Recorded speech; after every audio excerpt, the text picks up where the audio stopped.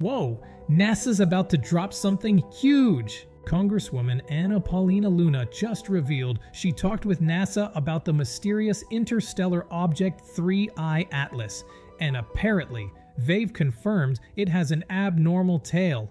She says NASA will release new data and images once the government reopens. But here's the kicker, China's Tianwen-1 Mars orbiter already beat them to it.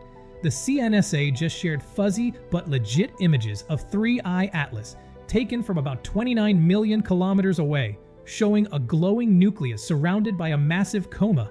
Scientists say it's one of the clearest looks we've ever had at an interstellar visitor flying near Mars. So now everyone's waiting on NASA's high-rise camera to release its high-res shots, which could reveal way more detail about what this thing actually is. Do you think 3I Atlas is just another rock from another star, or something else entirely? Please like and subscribe so we can bring you the updates.